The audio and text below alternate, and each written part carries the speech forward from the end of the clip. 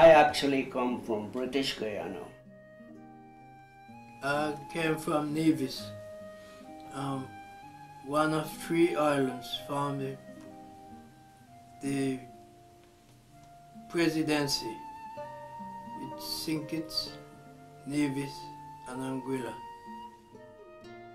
I'm from Portland, Jamaica.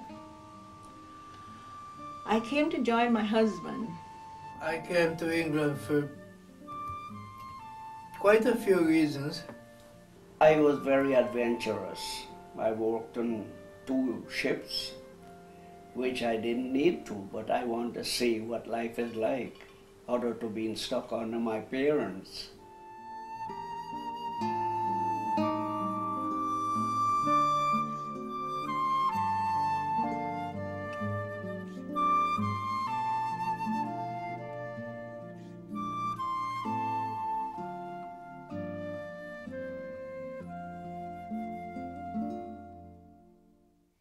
I left Nevis, went to St. Kitts, and took the steamer from St. Kitts to Genoa. We were on this big Spanish boat for 21 days. So that was murder, to be honest. It was very hard. Good 400 of us came on the Empire Windrush. Well, I was around this bottom here. I think the second or third. I was actually in the middle of the ship. And that was the year 1948. We arrived at Tilbury Dock on the 7th of June. Well, from New Haven, we were put on a train to London. And then from London, a train to Birmingham New Street. After we get off the boat, we have to take the ferry. And then you get a train. And when I was sitting on the train and the train stopped in London for us to come off, I didn't want to come off. Because I hate it out at sea, to be honest. So I sat there for a little while and a lady came back and said to me, "And you're coming off the train. All the men, your husband or whatever out there looking for you." I sat there. I don't know, I didn't want to get off. Then we were taken from Tilbury Dock to Clapham Common. Those who had friends and relatives living in England, they was issued with pass to travel to wherever they're going. Well, I had no one in England, so I went to Clapham Common. Well, the truth is, when I came here and I go down there, I didn't expect place to be like that here. Because it's tatty and shabby and so on, and we think it would be looking nice, you know what I mean? That's the truth. Well, we thought all the houses were factories. That's one of the things that got us. We thought they were all factories for the chimneys and top. We didn't know the use of the chimneys. And I was coming home the night and somebody said to me, outside fog. When I look out there, I couldn't see anybody. So I came out to walk up this street and I feel against the wall because I'm feeling to see where I was and I feel a man.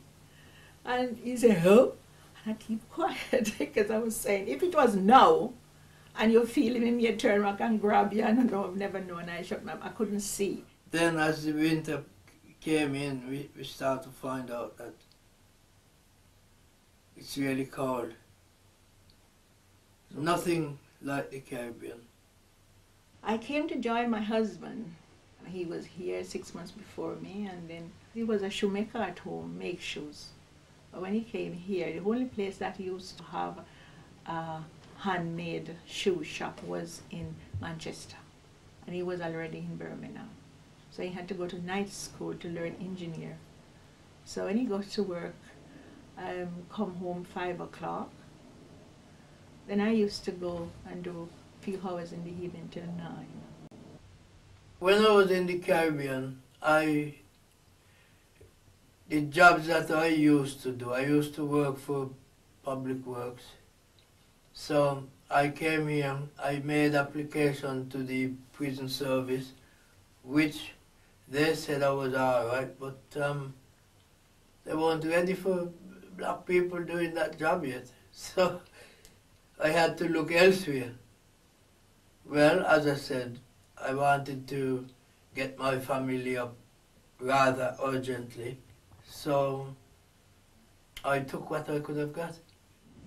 I remember the first money I got, Woolworth was nearby, and I went, I can't remember now, I can't remember how much it was, but they used to have Terylin baby nappies, and I went in there and buy 12. I think that was my whole week wages. No. I can't remember how much it is, but I remember I went in there and I bought 12. Most of my friends were coming down to Shropshire, so I went and registered with this foundry. Arriving in Telford, there was few coaches there, only 38 of us, and they took us and showed us the foundry where we supposed to be start work. Well, I applied for bus conducting.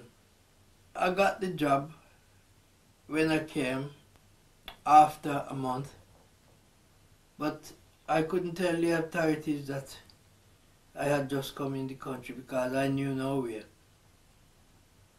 But going on the buses, especially on the number 11 around Birmingham, it helps. You just stay, you just live, you know you had to live there, and everything was depressing and really hard, depressing, yes, but I think I'm a survivor. You could get beef, stale black beef. Well, I find it black, and you take it on, you go with it black, and you put it to cook it like froth. That wasn't very nice to us, yes. We could make a meal out of many things. If some people have rice, they could make porridge, they could make soft rice and peas because it's already soppy and things like that. You could get Quaker oats and then we would make, you know, yes, I didn't find it too bad with the food. I met my wife, she's from Austria. She was very good to me. England was a strange country to her, and England was a strange country to me. So we got together, we got married, and I have 3 lovely children. I'm very proud of them. Well, with the conducting, they put you through a test with like arithmetic, adding up pound, shilling and pence. That's what it was then. And then you had to write, I can remember I had to write an imaginary accident report. Well, the 3 of us used to mostly move together to fight. One fellow named we called Ballerina, one fellow we called Bebop. Those are the other 2 boxers in the crowd and myself. We went to a dance, and this lad, colored lad, was dancing with a white girl. And this white lad pulled the girl away, and of course he defended this girl. And one fight broke out, the whole hall was smashed up. The fight ended up in the street. About 6 or 7 England lad had him against the wall and beat him up. So I recognized David, and I got him, and I knocked 2 out. One they took to Shrewsbury Hospital.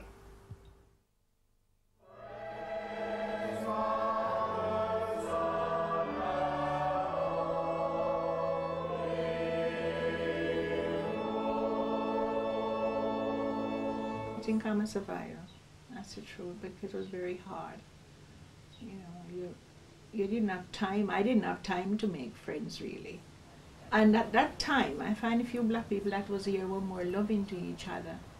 You would find they would visit you on a Sunday. I don't think I did a lot of visiting because I had the children to look after, so I didn't do that. But they used to come and visit us.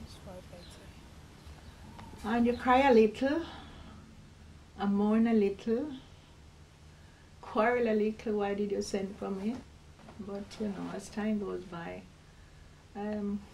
You get accustomed to whatever it is. You know, there is one thing about human.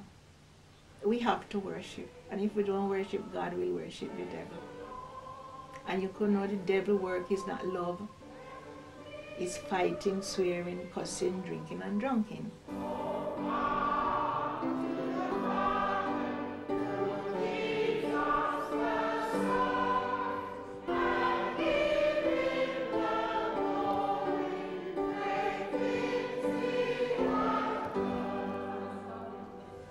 Because it uplifts me. I know God is always there for me. When I cry to Him, He listens, He take me, He listen to me.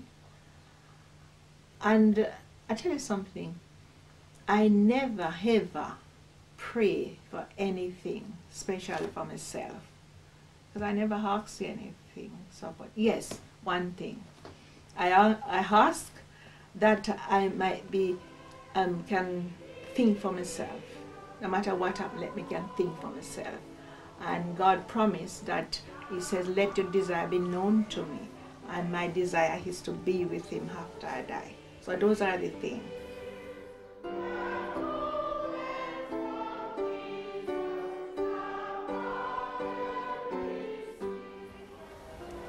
Is that it? You can have a... It is wonderful, really, when all of us, on this occasion, he worked very hard, and he never sick. He had a little pain of his back when he sit to that corner there too long. And the Thursday, a young lady took me shopping, and he said he was going to the doctor the Friday morning for his back. And then he came upstairs and said, oh, I'm not feeling too good. I called the doctor, and while he just stand up, I hear boom, and he just fell. So I called the ambulance, and they came. I get strength anyhow. I pull his head over, and they called the ambulance, and they took him to the hospital. That was a Friday, midday. Saturday, Sunday, Monday, and he died early Tuesday morning. I don't think he would cope as much as I cope if it was me die. I don't think he could do it. The Bible says when you die, your thought perish. Until when Christ come, every eye should see him, and he will give back everybody their breath.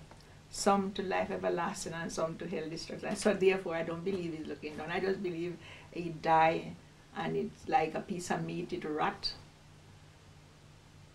But the memory is always there. The best thing I have that my children grow up and they love me and I love them, and grandchildren, and that's the best thing I have.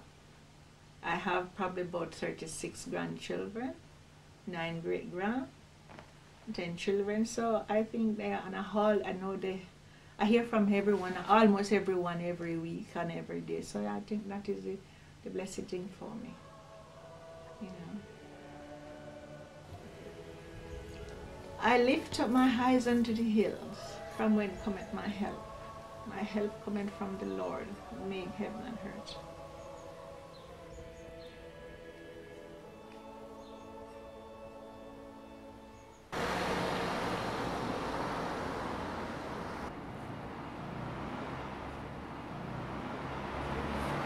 All my bus career was at Perry Bar Garage. I've been there from 1958 until retired recently. It was different. Even learning to drive, you hadn't been paid, or you had to do it in your own time. And the buses had no power steering, no doors. Of course, it was more responsibility to be a driver, but you had the advantages as well. You did get respect, but if any unpleasantness went on, like say somebody, if you're a conductor and you notice someone is overriding and you might pull them up, ask them to pay some more money or something, they would use insulting remarks most times. some even would like to punch you or assault you or something, but it's a job and you just had to get on with it. When I started, there were no motorways. Perry Bar had no flyover, Hockley had no flyover, and these roundabouts and God knows what, they weren't many. And if you go into London, you had to go through Coventry. No M6, no nothing. I think driving on the whole in this country, especially if you like bus driving, I think it's, instead of saying a good bus driver, a bad bus driver, I think bus driving or driving is just sheer luck. Sometimes you could be as careful as ever, and all in a sudden, out of the blue, something happened, which really make you look like you're a bad driver. One of the things I looked at was that when you work for the bus company and you're sick, you get your pay. You get a sick pay, which you could have managed then. Well, coming to England, most people felt that they would have come and spent 5 years. But as time goes on, I had a family there when I left the West Indies. And after I came, I took the children up, so I know I couldn't go back straight away. But after the children grew up, I just feel like staying on. When I started on £9, 13 and 11 or something like that per week. That's training as a conductor. And after you passed out, I got £11 something a week. I came to friends and really I can't remember how much I had to give, but I know I did contribute. But then, in those days, £1 meant a lot. Even half a crown meant a lot, 2 and 6 pence. I can't remember, like, beer. You could have bought a pint of beer for 8 pence, maybe less. One of the main things in mind, it was to get my family together. So I started working and trying to save to get my own property. I brought up my children, sent them to school, look after them till they become of age to take care of themselves.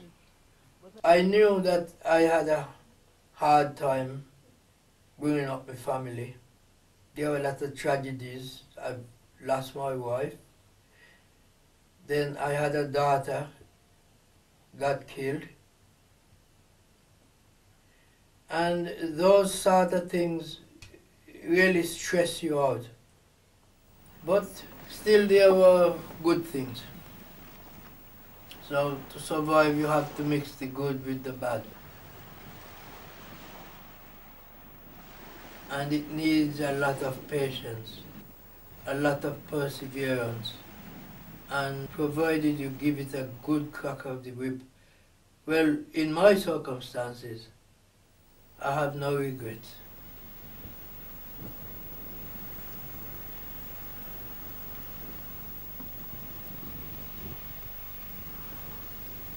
I originally come from British Guyana, Georgetown. I was born 15th of January, or was it the 14th of January, 1922.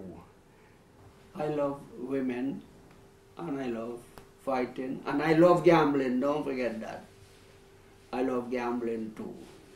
Back home, I never allowed anyone to try to abuse me or talk to me funny. I punch them. My father had a bakery, and they will go there and tell my father, Peter Ho's son beat up my son, came home all in blood.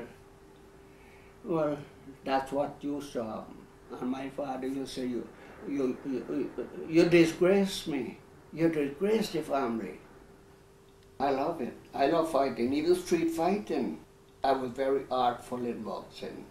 Very, very artful.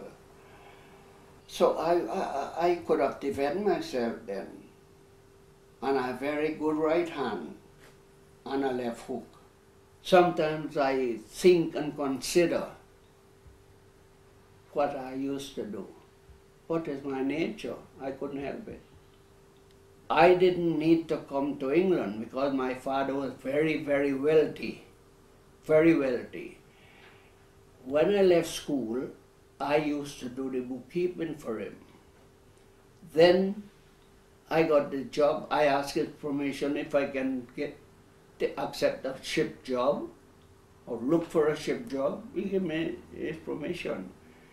So I went and worked on the foreship by the SS named SS Gamma. And eventually it caught a fire off Trinidad. And I lost everything. We were compensated. Then I get a job on the SS Blackbeard.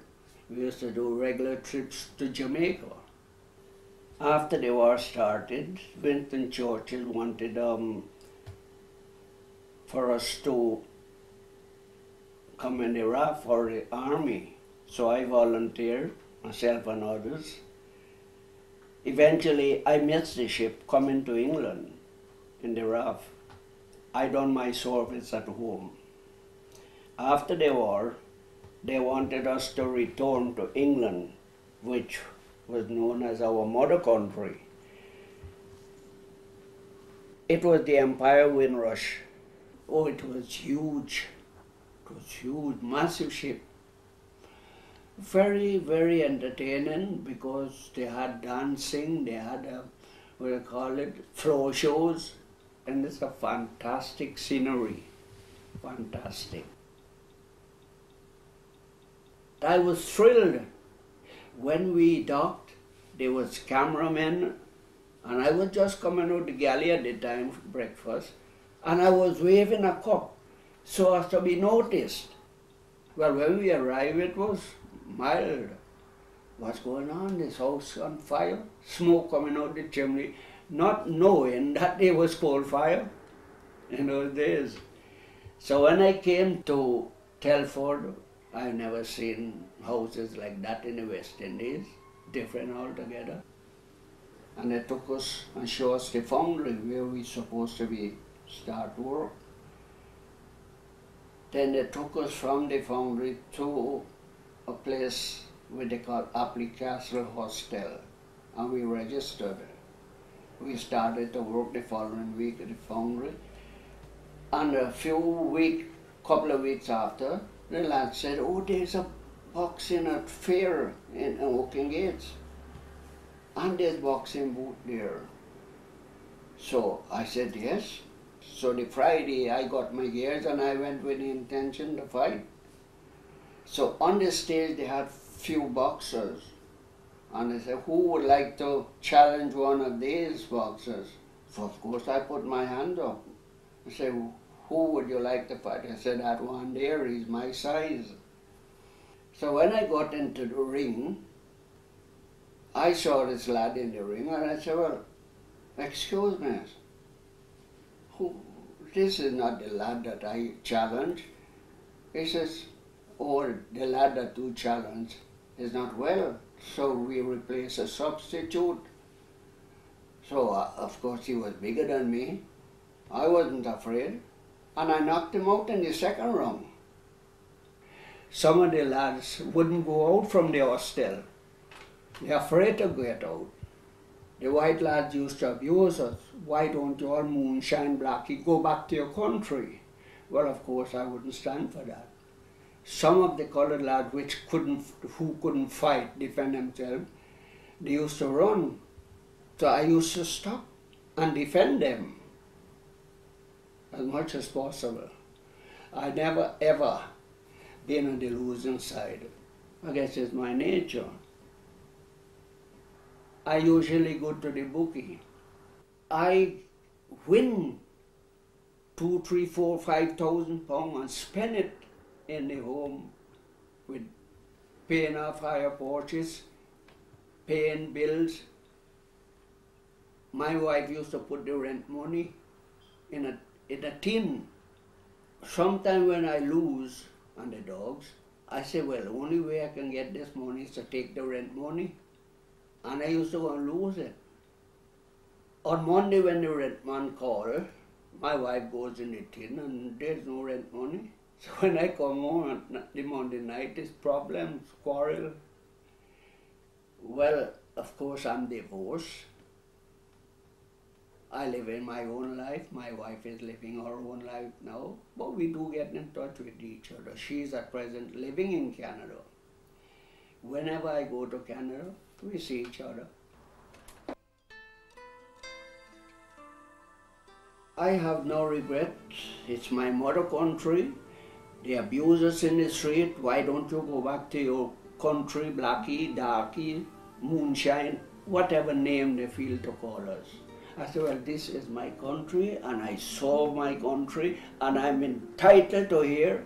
I born under the British flag, the red, white and blue. I'm English, true born under the British flag. So I'm entitled, so don't you shut up, don't worry, tell me go back to my country or else you'll be having one. Yes, you'll be having one.